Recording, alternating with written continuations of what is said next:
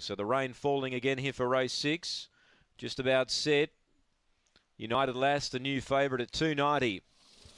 So the rain sweeps over and the wind picks up again. Green lights turned on, set to run. Favourite United Lass, they're ready. Racing now. United Lass began well, trying to clear Akuma Fireball. It's getting tight.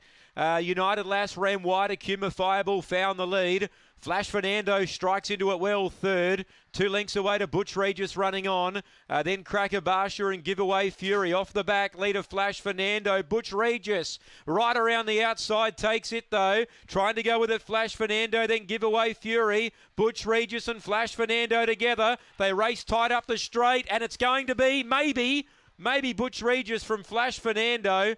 Third, I'm not sure, United Lass or Giveaway Fury. Then Akuma Fireball. And Cracker Barsha last in. It's a photo. That's a photo finish. Right on the line, Butch Regis has lunged and gets the result. The kennel mates are 1-2. Butch Regis gets it, number 7. 7 gets it. 4 second, Flash Fernando.